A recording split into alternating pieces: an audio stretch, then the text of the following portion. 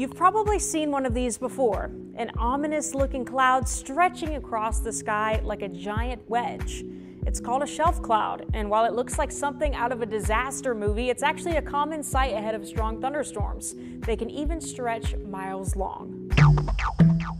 Shelf clouds form along the leading edge of a thunderstorm, right where the cool air rushing out of the storm, called a downdraft, meets the warm, humid air ahead of it. The clash causes the warm air to rise, quickly condense, and form a low horizontal cloud that seems to roll toward you.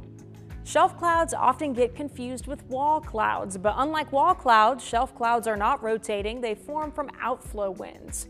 They usually signal strong winds, heavy rain, and maybe some small hail, but normally not tornadoes. In fact, they form from outflow winds, not from rotating updrafts like tornadoes do. And here's a fun fact. Sometimes shelf clouds have that rolling layered look, almost like waves in the sky.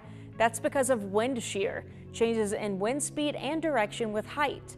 This can give that cloud that dramatic sculpted appearance. So next time you see a shelf cloud rolling in, it's a sign to head indoors. It's nature's warning that a storm is about to hit, and fast.